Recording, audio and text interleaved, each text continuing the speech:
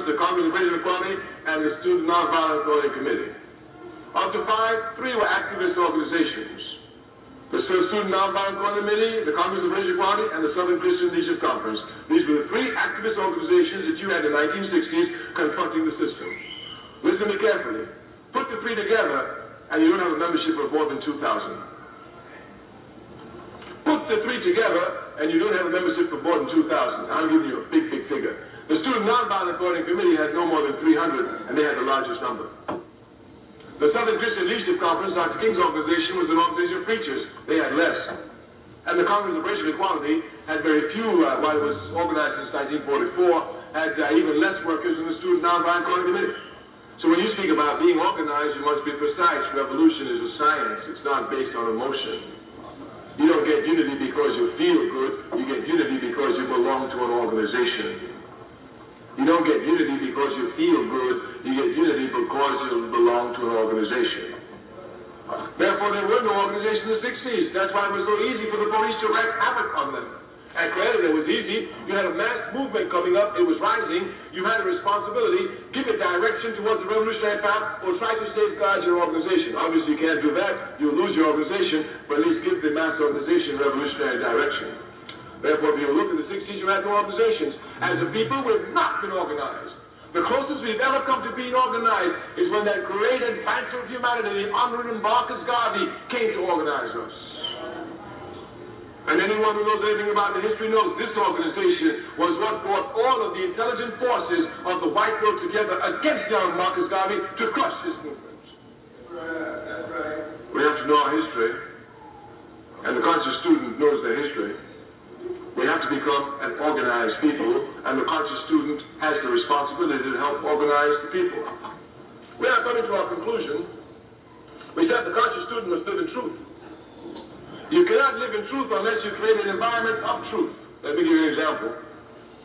If I'm a brother who takes drugs and I'm on drugs and I live on drugs, and someday I get touched by the hand of the Honorable Elijah Muhammad through the Nation of Islam, and I stop taking drugs, when I stop taking drugs, I don't hang out with the people who I used to hang out with who still take drugs. When I stop taking drugs, I'm with the FOI. I'm with the Fruit of Islam. When you see me, I'm clean. I'm doing karate. I'm getting all that stuff out of my system. I hang with people now who don't take drugs. I cannot not take drugs and hang with people who take drugs all the time. No, when you stop taking drugs, you hang with people who don't take drugs. The truth, conscience, can only grow in an environment of truth. Consequently, if you're a conscious student, you cannot grow if you're among the unconscious. If you're a conscious student, you find yourself with the other conscious students, you organize yourself, and even in a few of you, this is where your consciousness grows. The conscious student cannot remain conscious outside of conscious activity, organized conscious activity. Therefore, anytime you think you're a conscious student and you do not belong to an organization and you think you know more than the others, you are just more unconscious than they are. Because she who knows more must do more. And if you know more, and all you know more is to show others that you know more and you don't do more, you know less than others.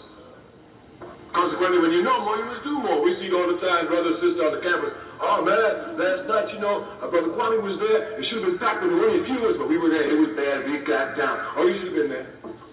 Oh, you should have been there. No, I ain't going to tell you what happened. You should have been there. That's unconscious. The job of the conscious is to make the unconscious conscious. The job of the unconscious, the job of the conscious is to make the unconscious conscious. That's why the conscious student comes to organization. The conscious student understands that 3 or 4 students saying the same thing everywhere on the campus is more power than one separated from the other saying the same thing but without organization. Therefore, the conscious seek organization. We want 5 conscious students among you this evening. There's one other thing that we will tell you about the conscious. The conscious knows the struggle is forever, not for today, not when I'm a student. I leave it tomorrow. The conscious knows the struggle is forever. Even this is done in capitalist societies. You know, if you're in an army in the American capitalist system and you desert, you can be shot. Do you know if you're in the army in a socialist country and you desert, you should be shot? Deserters are shot. They must be shot. They're shot because they endanger the life of others. Look, you and I are in the army. We have to take a building. said we're going to attack tomorrow morning at 4 o'clock in the morning. We have 50 people we've lined up. We need 50 to take this building. At 4 a.m. when we show up, there's only 45 of us. 5 have deserted. Well, we 45 are going to get killed. We need 50 to take the building. Well, since we're going to get killed, before they kill us, let's kill the 5 that put us in trouble to get killed. So deserters get shot. Now, you must know something. Anytime you start struggling for your people, which is voluntarily, and you put down the struggle, you have deserted the struggle, and you should be shot. Now, the African Revolution, hear me well, is the only revolution in which traitors struck with impunity. That's how weak we are. I mean, you have Mobutu, who killed Lumumba, who's head of Zaire, struck with impunity. You have brothers and sisters who will tell you, make television to view, I worked for the FBI against the Panthers in the 1960s and walked the streets with impunity. Yeah, the reason why that happens is because we're unorganized. We are unorganized, that's the reason it happens. Therefore, once the conscious are not unorganized, the unconscious reign supreme. As a matter of fact, they even make publicity for young kids now to become snitches against us so they too can walk the streets after. So certainly if traitors shot with impunity, you know what happens to deserters. Deserters are even honored. I see people who come to speak to the people. They say, what you come for? Well, in the 60s I was doing this. In the 60s I was doing that. In the 60s I was this. In the 60s I was that. What you doing today? Well, in the 60s I did this. And in the 60s I did that. What you doing today? And in the 60s I was this. What you doing today? Well, I got tired. Shoot him. He's a deserter. Shoot him. He's a deserter. Because he has a profound effect upon the young coming up. The young might think you're just supposed to struggle for some time. The conscious knows that struggle is forever. You will always be making a contribution to your people, even when they're not oppressed. Do you not know that? Do you think you only make a contribution to your people when they're oppressed? On the contrary, it's when your people are not oppressed that you shall truly make a contribution to them, because your energy shall be directed towards that, not to fighting the enemy to make you make that contribution. Therefore, you will always be making a contribution to your people. Therefore, struggle is eternal. We say the conscious student understands properly Harriet Tubman. She took struggle to the grave, and so will that conscious student. Now we come to organization. Our party, the All African People's Revolutionary Party, is a revolutionary party. We are a revolutionary party. Our objective is Pan-Africanism, the total liberation and unification of Africa under scientific socialism. We are socialists. We know you're against it, but we're not worried about you. You don't know nothing about it. Matter of fact, American capitalism confuses you so much you don't even want to know. The other day I was talking about socialism. A man said to me, Brother Kwame, you still talking about socialism? I said, still talking about it. He said, yeah, you're a socialist? I said, of course I am. How come? Because I'm intelligent. What you think? He said, but Brother Kwame, you didn't hear about it? Hear about what? It died. What? Socialism. Where? You didn't hear about it? I must have been sleeping. No, you hear about what happened in Russia with Gorbachev? I said, oh, that's just betrayal, brother. Don't let it confuse you. No, socialism is finished. I said, it can never be finished. He said, but all of them, they all finished. They themselves their own. I said, you don't judge a system by its adherence.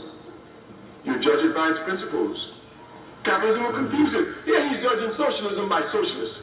I told him, you don't judge socialism by socialists. You judge by its principles. He said, well, if you don't judge it by that, how are you going to judge it? I asked him, do you judge Christianity by Christians?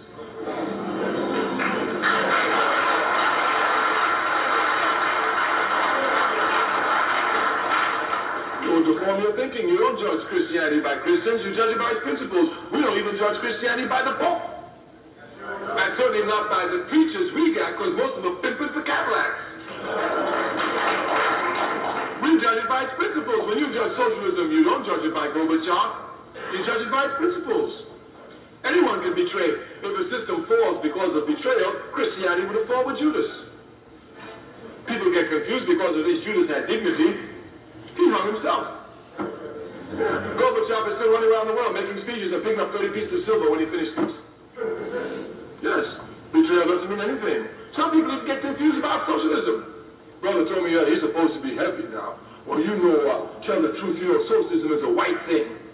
The problem with you is that you do not understand that the particular history of Europe is never the universal history of the world.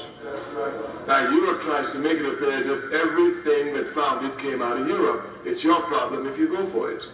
I mean, they even paint Jesus Christ white, peace be upon his name, and he never put his foot in Europe. So you see what they do? They try to make everything, so they make it appear as if they invented socialism. They can't invent socialism. It's a universal truth. Newton can't invent gravity. He can observe the laws of gravity. Karl Marx could not invent the relationship between capital and labor. He can observe them, that's all. And anybody can make the same observation. Of course, in no way do we mean to belittle Karl Marx. No, of course, he's a great man. I'm 53 years old. I've been reading him since I'm 16. I shall die reading him, and I invite everyone to read him. But you know, you don't read nothing. American people, they're really made stupid. I remember once when I was a young man, I was riding on an airplane. I was reading Hitler's book, Mein Kampf. You know, I was in an airplane reading it. So this woman next to me, she's come through all the hard I'm trying to read my book. And finally she said, why are you reading my book? I said, it was Mein Kampf by Hitler. So why are you reading the book? I said, well, I want to understand something about it. She said, well, I'm Jewish. I said, well, didn't you read it? I would figure that she'd be the first to read it. That's what I think. The first law of war is to know the enemy. Matter of fact, and I think everybody in America should have read Mein Kampf, because everybody knows about Hitler, don't know nothing about him, except what they were told about him. And all it takes is one book to read, and college students don't even read them. And they're the first ones to tell you about it. Hitler did this, Hitler did that, Hitler did that. Never read a book by him. I say even Jews are told not to read the book by Hitler. Such stupidity. Such stupidity. I'm anti-Zionist. I'm anti-Zionist. I read books by Zionists. So I'm going to attack them. I know exactly where to go. I'm anti-capitalist. I read about capitalism. I know it inside out. I have to attack it. I have to destroy it. That's my job. You are students. You have a responsibility to organize your people. Our party is a revolutionary party. We're socialists. We're anti-capitalist. And Africa is our salvation. Hear us well. Hear us well. Africa is our salvation. Hear us well. This land belongs to the indigenous people of this country, the American Indians. Is that it? Capitalism will confuse you with its immoral logic. I mean confuse you. They even have it legal. That means that if I steal something from you, and I keep it for a couple of years, and you don't find out about it, then it belongs to me. It's called statute of limitations. Could you imagine that? This is my boo-boo here that I'm wearing. If you kill me tonight and you take this boo-boo, it will never belong to you. Never belong to you. This land will never belong to anybody other than the indigenous people of this country. This is extremely important for us as Africans. One of the greatest crimes that an African can commit is to be ungrateful. In African culture, one of the greatest crimes you can commit is to be ungrateful. When we came to this country as slaves, the only, underline the word only, the only, underline the word only, the only place we found sanctuary and refuge was among the American Indians. The only place.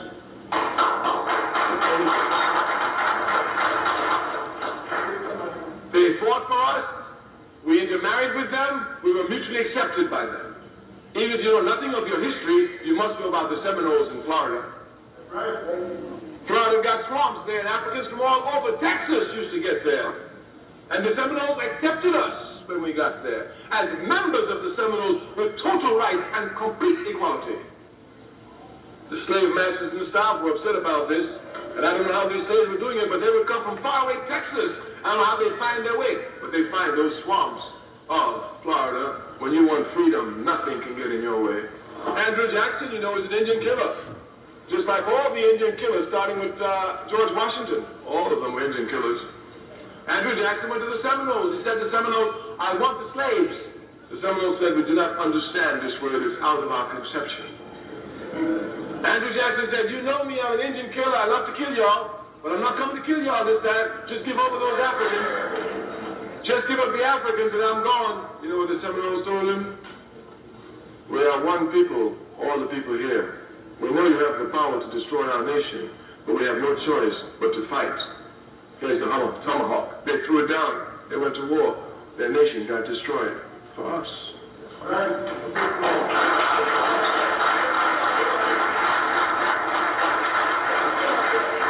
And people cannot be ungrateful. Today we must stand shoulder to shoulder with the American Indians as they struggle for their rights in this country. When we were down, they helped us. Now they're down, we must help them.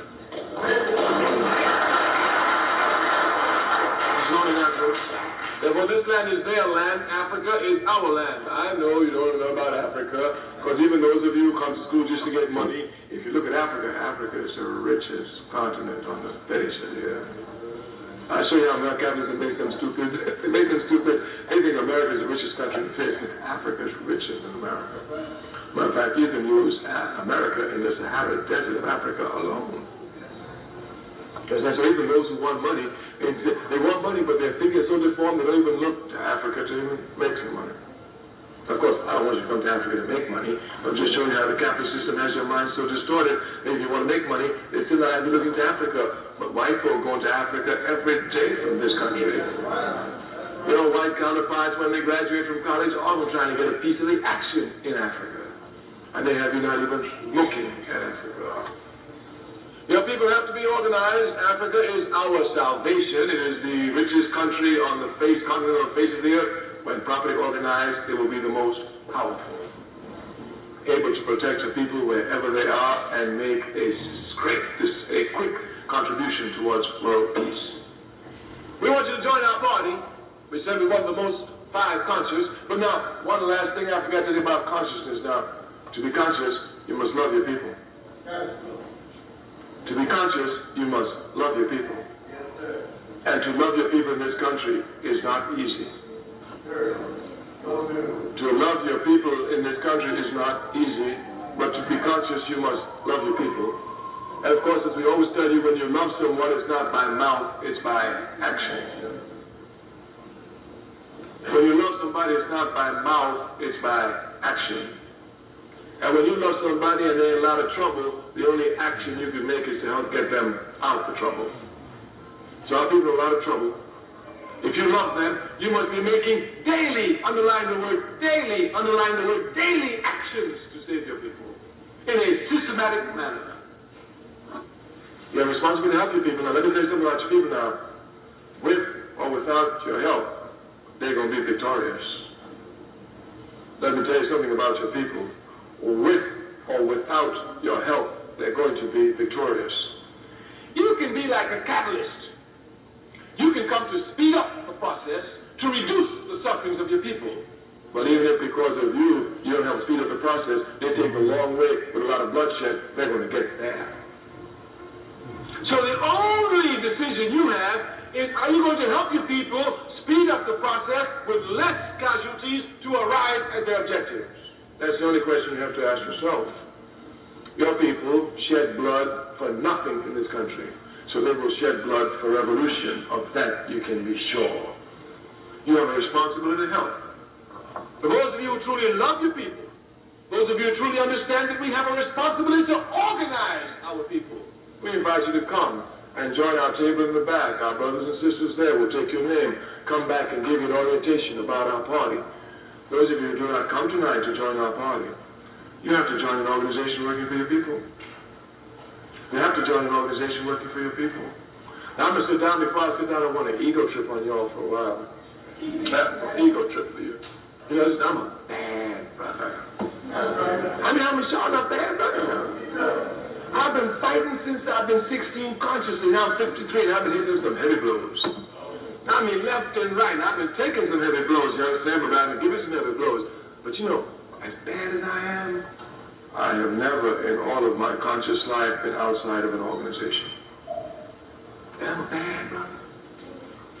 I'm a bad brother.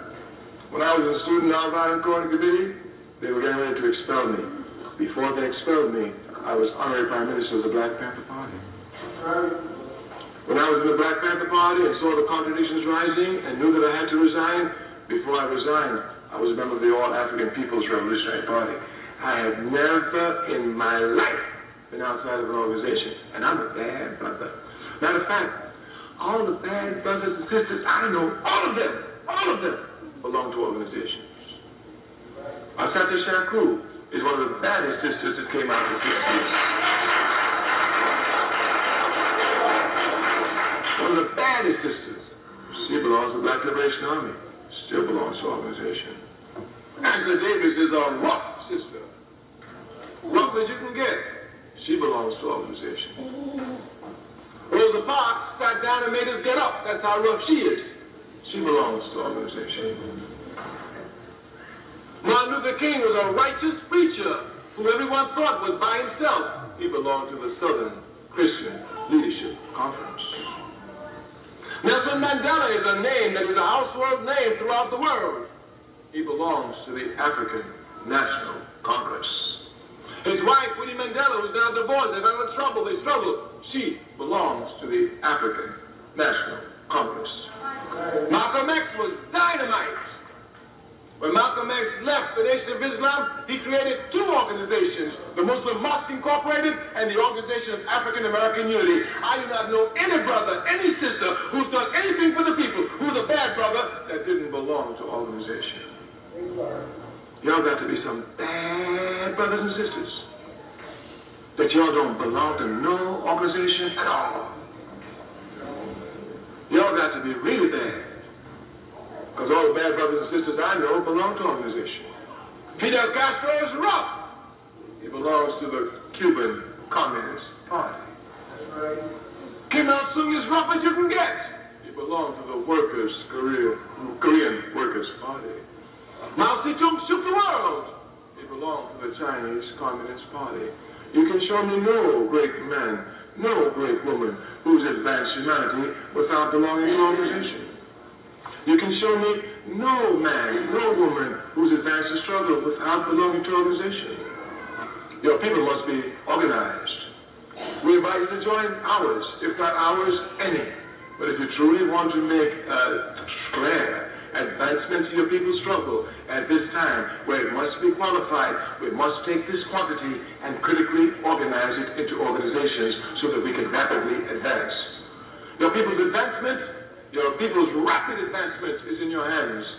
You can either help them rapidly advance or do nothing and let them take the slow, agonizing path to victory.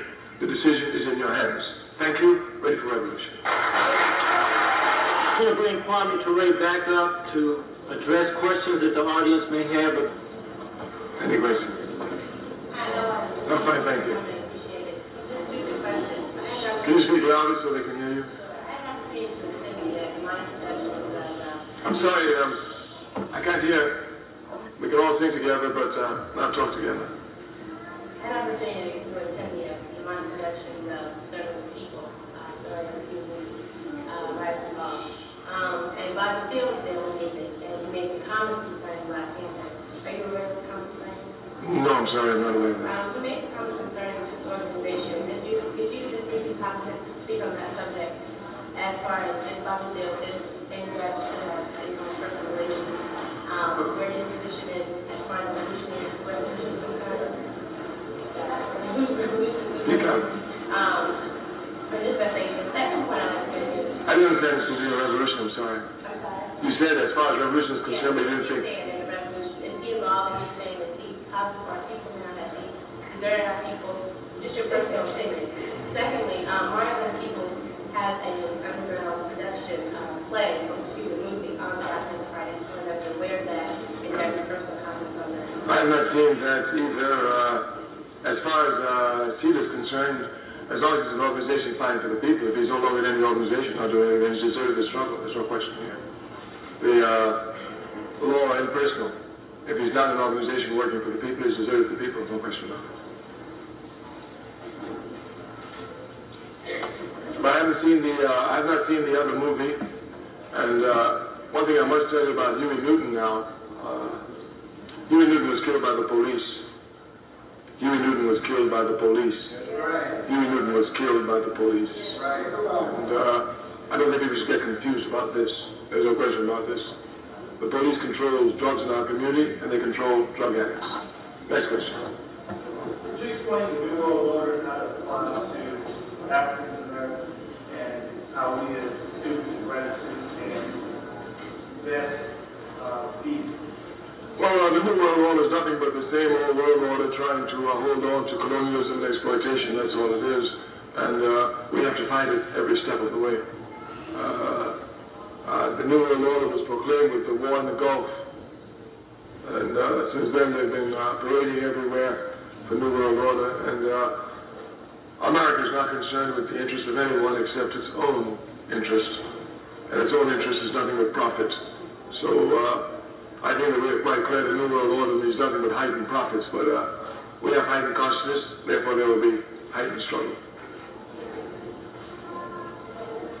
Could you deal with the issue of economics and explain to me exactly whether or not the bond has been made between African Americans and Africans in order for them to go into the future to work towards the means of making a living to go outside of the capitalist system?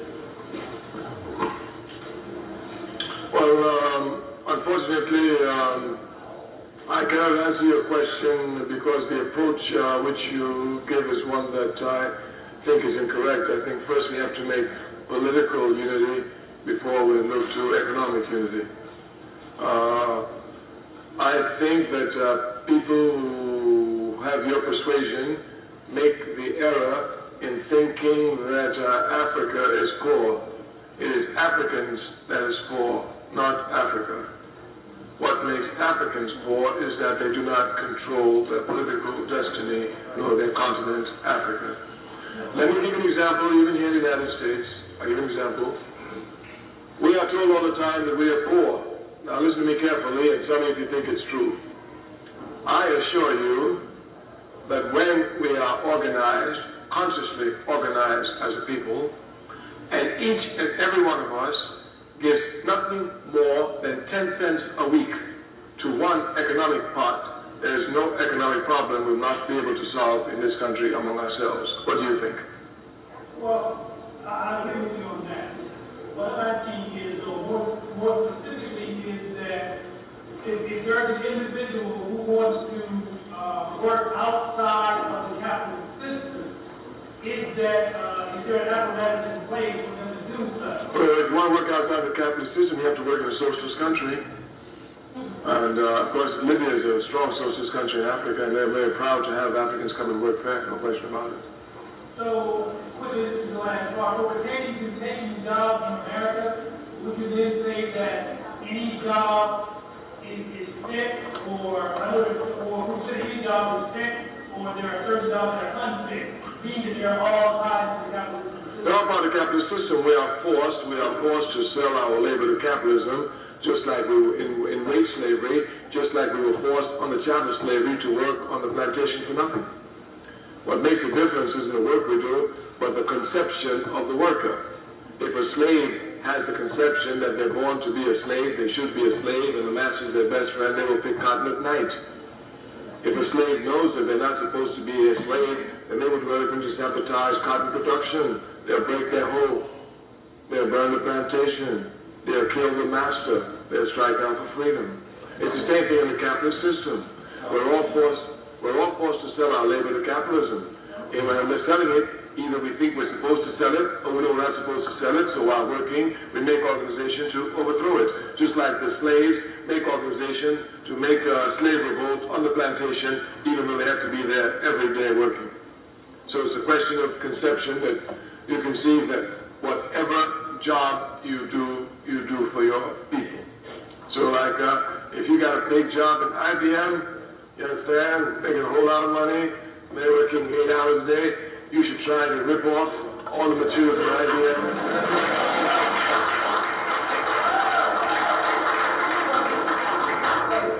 With the people's organization, and you should do as less work as possible just to maintain your job.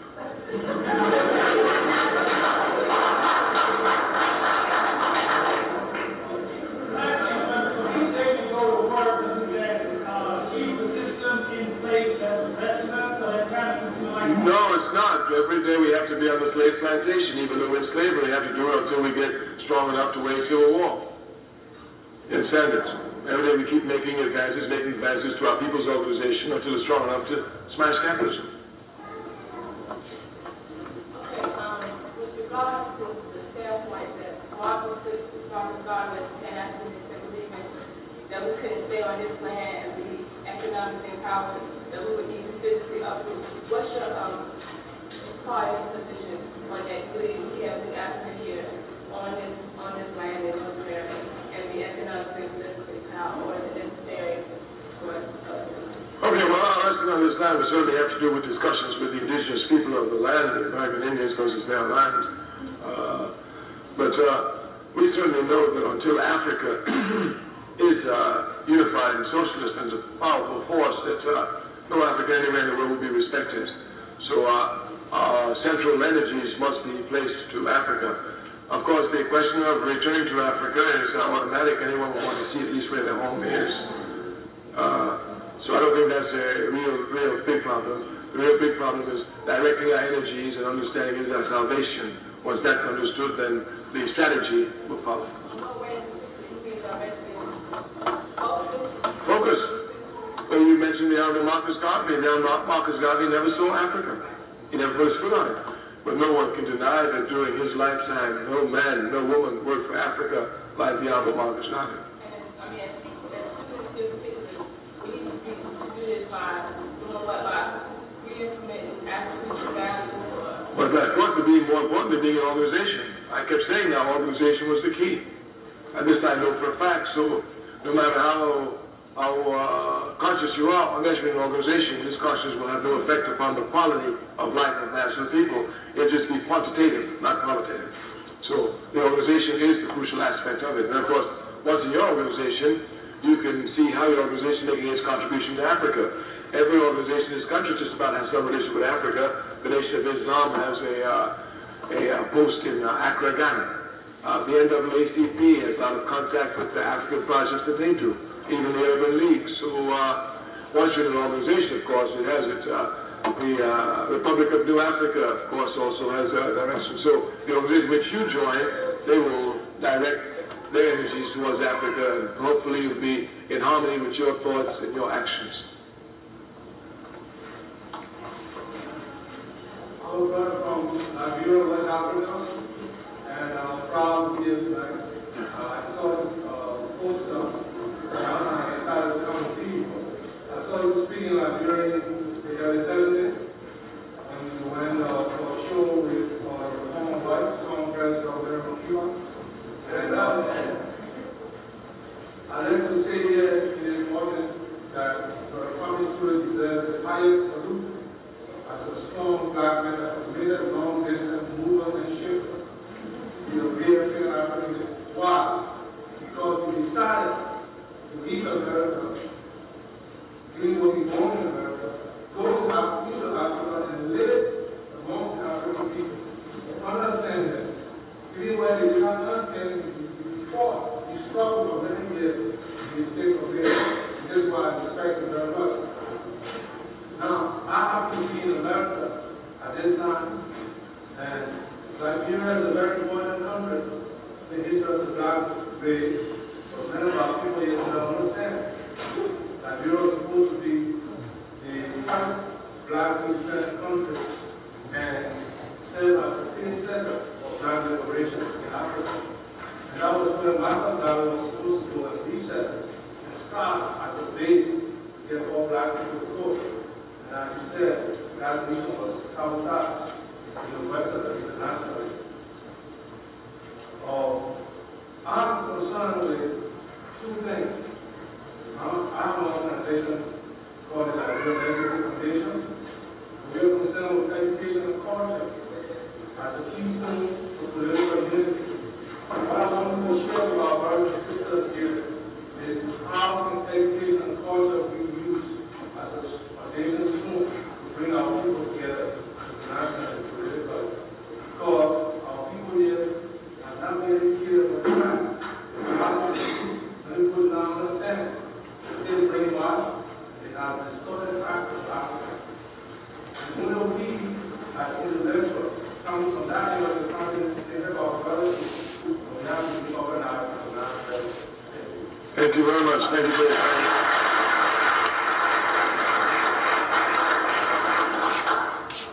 We cannot do it without culture and education. Let me give you an example. In America today, and for a decade now, they have been screaming about the breakup of the family. All right. When Africans came to this country, we had no family. Our family structure was purposely broken. We know mothers were sold from their children, etc. We know it. Now, as Africans, the only family life we saw in this country was the nuclear family. That was the structure that we saw. Immediately after slavery, without the slightest analysis, we automatically followed the same family structure which the master had, the nuclear family structure. But here, we're acting out of our culture, and certainly without even reflection to education, even to this day. There are more than one type of family structures. There's a nuclear family structure, there's the extended family structure. There's a patriarchal family structure, there's a matriarchal family structure. There's a monogamous family structure, there's a polygamous family structure. There are many types of family structures. But we did not examine any. We immediately imitated, like we always do without thinking, the family structure of the master who destroyed our family structure. Up until this time, you hear people talk all the time about our families are breaking up, our families are breaking up. No analysis, no research, just cries, like if crying can solve a problem, rather than work, research, and understanding of the problem. They will cry. If you look at the nuclear family, it came out of Europe. It came out of Europe at a particular time when they were going from feudalism to capitalism, when they needed to keep the male worker tied to the machine, and they gave him the responsibility of the family and all the sentiment, you family, you can't leave your family. But today, people follow jobs, not their family. So it's clear the family structure is not necessary for capitalism today. And therefore, since it's not necessary, it's clear they're going to break it down. Well, if it's being broken down for the master, what for the slaves who imitated the system, the family structure is falling? Therefore, outside of their culture, they do not look to extended family. Not only do they not look to extended family, following the master, they even become single parents. Single parents, as if a single person can raise a child. In Africa, we say it takes a village to raise a child. Therefore, here, without the slightest education and out of their culture, they make terrible mistakes. So it is only within our culture, and it's only through education that we will advance. We must use education to look back at our culture, see what was proposed by our ancestors, look at it, shift it, keep the values, and bring it up today. Until this is done, problems will not be solved. I only gave you one example. Of course, there are many others. One I laugh at all the time is in relation to brothers and sisters. You know, in our party, the All-African People's Revolutionary Party, we have the All-African Women's Revolutionary Union. Every sister in our party must be a member of the All-African Women's Revolutionary Union. Now, we know that men oppress women, and African men oppress their women. But the one place we cannot oppress our women is on the front lines fighting for us. If you look at our history, our women are out front everywhere, more than many other women in other areas on the battlefield. Therefore, in our party, of course, as a revolutionary party, we know that organization is the weapon of the oppressed. Organization is the weapon of the oppressed. And since we know that organization is the weapon of the oppressed, we've organized our sisters. We have disorganized brothers. Since organization is the weapon of the oppressed, since men oppress women, you must disorganize men and organize women.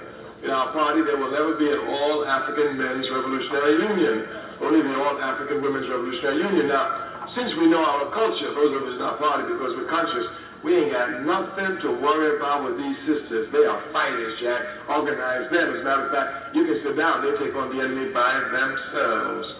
So once you know your culture, you never, like the brother said to me, how can a sister lead us anywhere? My man, you out your culture. Where are you coming from? Africa produced the first queens in the world. They've been leading us since the beginning.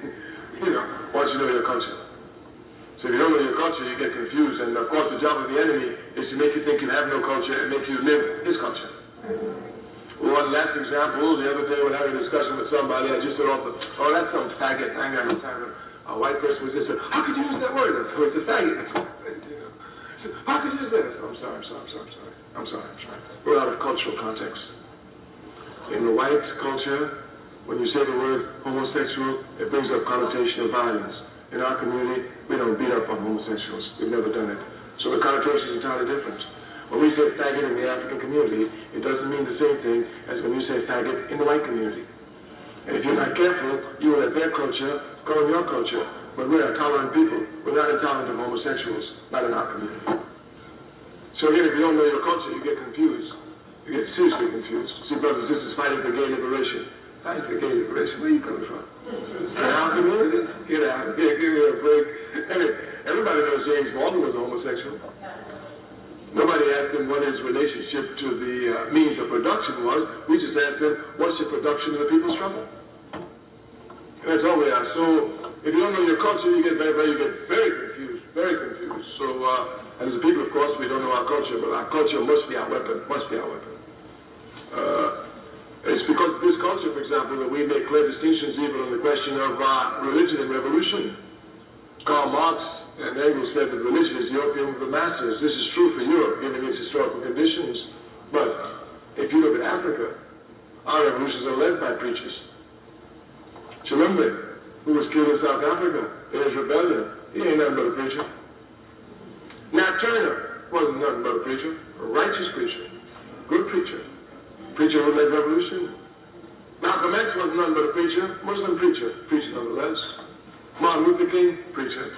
Jesse Jackson, preacher. Louis Farrakhan, preacher. So if you look very carefully at the African Revolution, you will see religion and revolution goes hand in hand for us. Therefore, if we're not clear in our culture, we'll be talking about, you know, religion is holding us back, and we take somebody else's culture. Somebody else's culture. For people as religious as we are, because we are the most religious people in this country. The word storefront church comes from us. We gave it to them. We have more churches in our community than any other community, storefront churches. So you have to be aware always of your culture when you fight. If not, you certainly will be confused. And we have to reach back to Africa for that culture. There's no question here.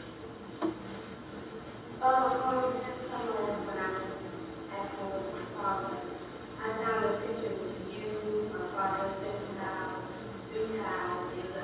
stadium. We had a bullhorn, and I saw you with family came up, and some other brothers and sisters. And you all seen the glow, and I saw that you all were saying about freedom and liberation for African people. Tell me right now, how can we as brothers and sisters regain that spirit of wanting to be free again, wanting to be liberated, wanting to be African people again? Tell us what we can do. All we need is for the conscious to come together, organize themselves, and begin to politically educate the masses of our people. That's all. That's all that we need. Everything we have is there. America is more ripe for revolution today than it was in the 1960s. That's clear.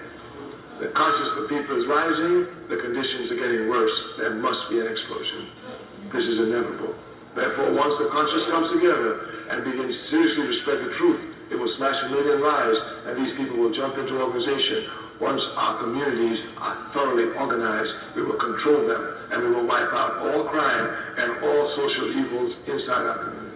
So organization is the only answer. The most conscious must join them and push them. Our people must be transformed from a disorganized people to an organized people. Can you comment on what's been happening in recent years with the NAACP? Well, I must tell you now that some people are saying that, you know, the NAACP ought to fall apart. I cannot take this position. I know that my people are disorganized, and hear the statement well. I am not here characterizing the NAACP, but hear the axiom well. Bad organization is better than no organization at all. Consequently,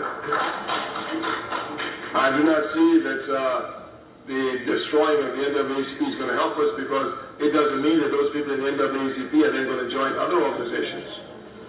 It means you have more disorganized people.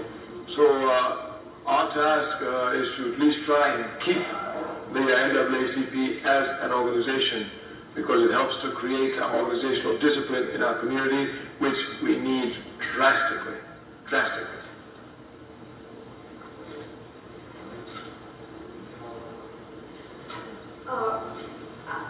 When I want to say Brother Kwame, I think Stokely, because we're in the same grade. No problem, no problem. Shakespeare says a rose by any name still smells the same. But I want to say that it's been many years since I've seen you. I saw you when I was in college. And I'm here visiting my daughter as a student at Spelman, and I heard that you were here and I had to come. Thank you. But I think my comment is about education. Yes. I went to a predominantly white school, and I started at the University of Houston in Houston, Texas. And it was a lot of young brothers there, just 500 of us, at least blacks, in a school of say 20,000. But we worked in turn with another school that was down the street, Texas Southern University, which was an all-black institution. We took the white money and challenged it and got out there and got the people that we needed to speak at our campus and moved them down to the other school. So it was a way of helping in our own sense. But I think as a commentary to people in my age group, when I look at students, I really get sad because I work with a lot of kids in my hometown, which is a small town in Texas.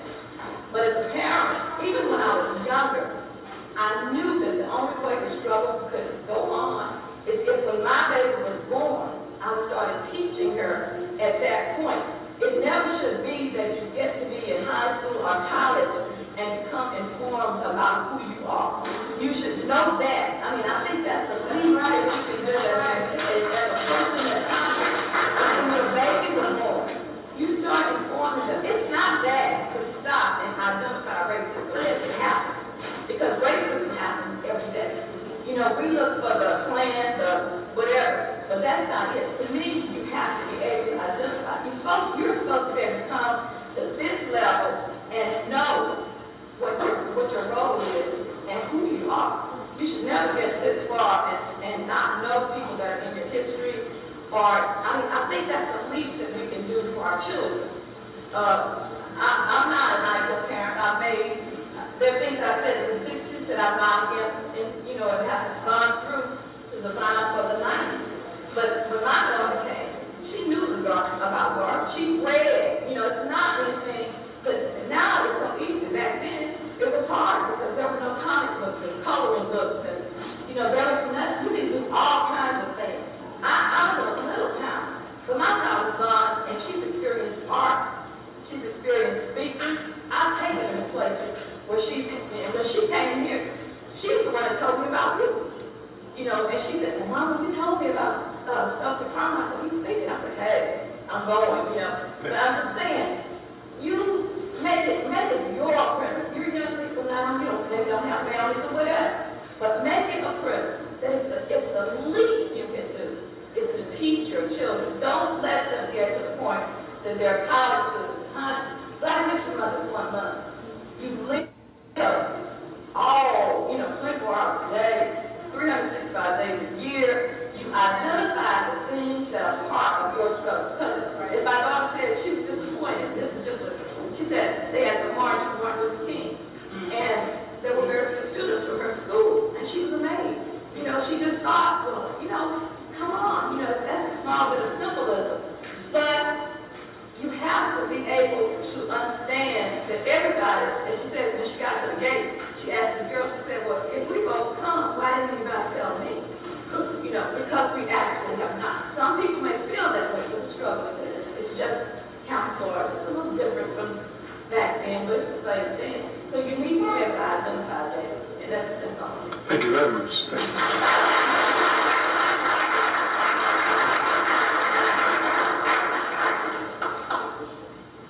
Comment on the relationship between class in this country and the comment on the ramification of class in this country with reference to revolution. Because we got a lot of students in the AU Center representatives who are very bourgeois-minded and point out that America is more right for revolution now than it was 30 years ago. And also comment on the Zionist input into the question of Africa.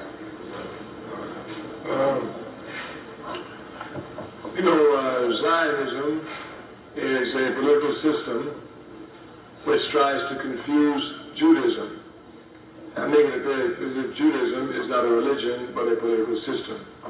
And many people get caught up in that. As a conscious African, I cannot. I know that Africa gave Judaism to the world. I know this. I know the first Jews in the world were Africans. I know this not just from Dr. Ben or from Henry Clark. I know this from Sigmund Freud in his book Moses and Monotheism, his last book.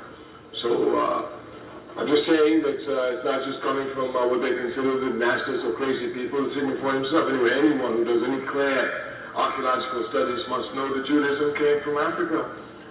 And I know it is a religion. And I know that when the Ethiopians became Jews, they were not looking for a state because Ethiopia is the first state in the world. So they clearly were not looking for us a religion. So I do not confuse with Zionism, but Zionism does attack us everywhere. And not only that, it controls the political relationship on this country on the question of relationship to the Arabs and to the Zionists. There's no, Senator Fulbright just died last week, a couple of weeks ago.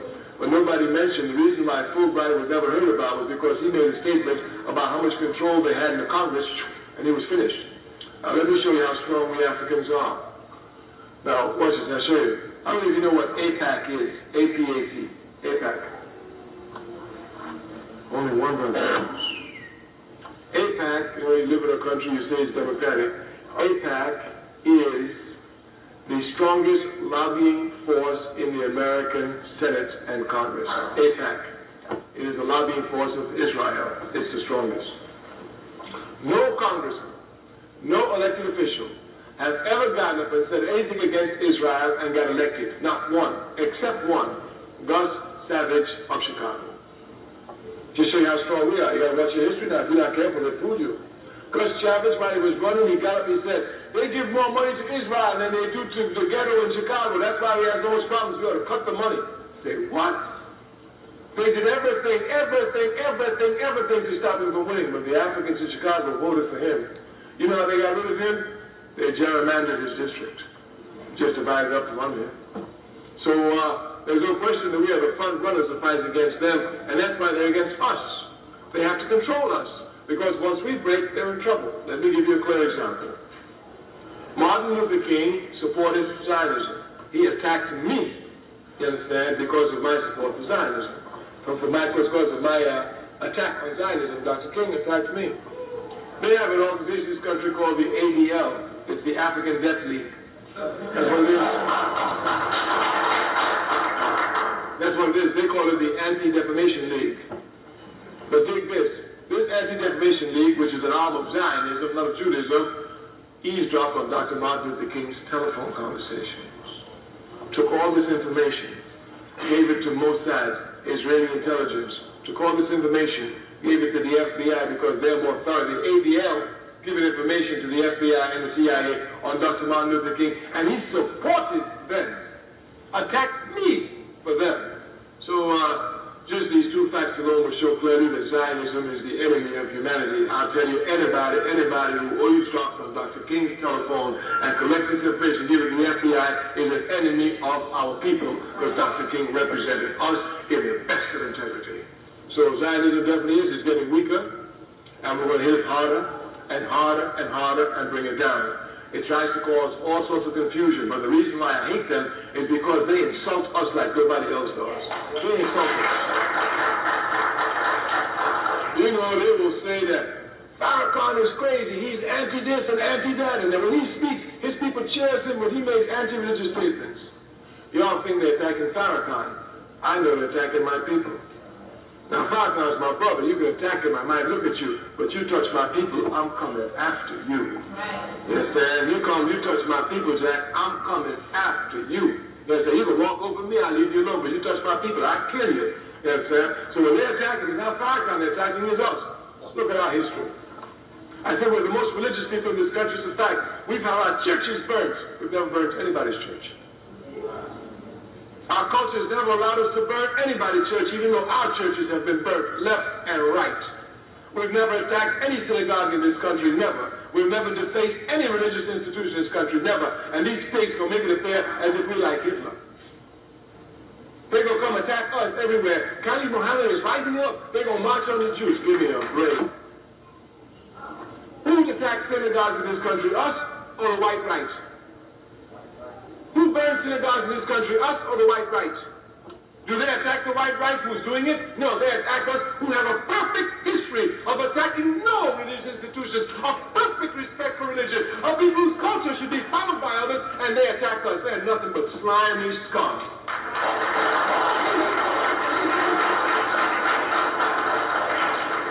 So Zionism here will continue our contact. This question of class and bourgeoisie must be properly understood. We say the African bourgeoisie is the most corrupt in the world, and it is. It is the most corrupt because it doesn't even seek to stand on its own feet. It seeks always to receive money from a white company and work as a worker for this white company, and that's what they are. If you look at them in Africa, they have no hallmarks of the bourgeoisie trying to build factories in Africa and exploit